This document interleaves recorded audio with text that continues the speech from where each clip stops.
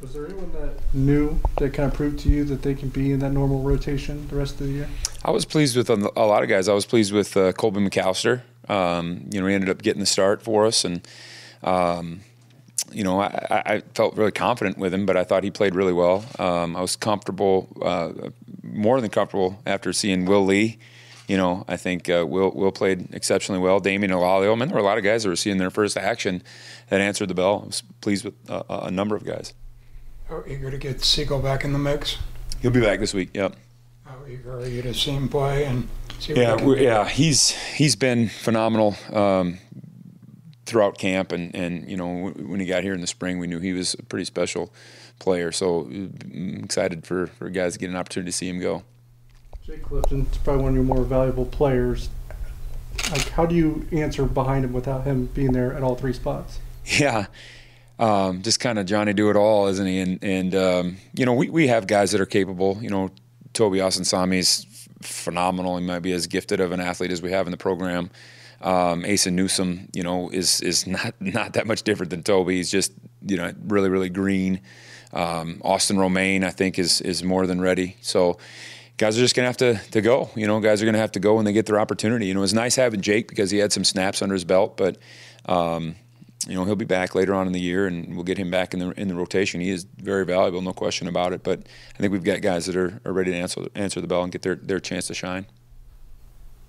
What kind of challenge does their running back present? 200 yards through the last 4 games. Yeah, he's one of the best in the country as far as I'm concerned. Just incredible vision, incredible balance. I think he really understands their scheme well. I think he understands where to hit things and how things are going to wash and move. And I think he just has played a lot of football there for those guys. And from what I hear from the special teams guys, he's on the dang punt team. And he's just a really good football player. I just have a lot of respect for him. And so, we've obviously seen good backs before, but he's a special one. I don't know if we'll see too many better than him this year. How different is the version of Uso that we have right now compared to maybe a year ago or even 8 months ago? Yeah, just a much more comfortable, much more confident player. Not even in what he's doing, just comfortable and confident in his own abilities, that he can play at this level. He's a guy that was playing running back in 8-man football not long ago, and just was really green, really wet behind the ears. And I think he's been so much impactful as a leader, and not only in the defensive line room, but in the defense in general. I'm excited for him to get fully healthy and show people what he can do. Is he going to be closer to a normal play load? I think so. Honestly, we didn't think he was going to play much last week. And, late in the week, I think he kind of turned a little bit of a corner. And so, we used him in some situational things. But I think he'll be back to normal here. What was so special about Brendan Mott's performance? Coach Klein said he didn't even lose a snap last Saturday. Yeah, Brendan's just steady Eddie. He's going to do things right. He's going to be disruptive. He's going to be enthusiastic, and so he did exactly what I would expect him to do on any given Saturday, and he'll do the same many more Saturdays this fall. As a whole, what's your breakdown of the Troy offense?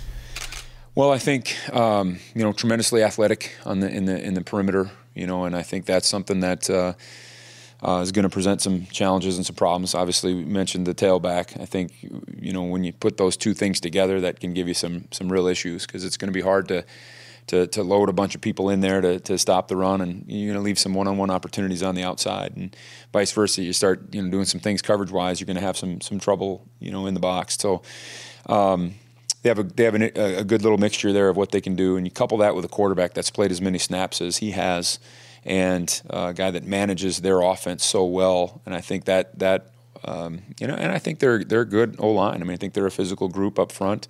I know they lost a couple of pretty good players from a year ago, but I think they've, I have a lot of respect for that program. I know they've got good players at all their positions. So it's just the experience that some of those guys have that concerns me a little bit. We talked to the guys a lot on Tuesday about celebrations from the game on Saturday. Did you get to see any of those, or did you have a favorite, from whether that be a sack celebration or touchdown celebration? Boy, the Khalid Duke going fishing thing, I thought struck a chord with me because I'm not a great big fisherman, not patient enough, but he is, which is an interesting little factoid about him. So I thought that was kind of cool. Other than that, I don't know, man. I was just having fun watching our guys play. See the Texas tight end, what you guys do with Senate. Troy's got number 14. You see more college programs trying to evolve the tight end position? That's what it is. Yeah, it's not. You're not seeing the 6'7", 275-pound guys as much anymore as you're seeing the guys that can flex out and be receivers. And so, Troy has 2 of them. Number 14, obviously, the transfer, and then number 2 on their roster. They'll even use 89 out there sometimes and do that stuff. But I think that's what college football is. And when you get a guy that can block, like Ben Sinnott, those kind of guys, those are dangerous guys. They're hard to plan around.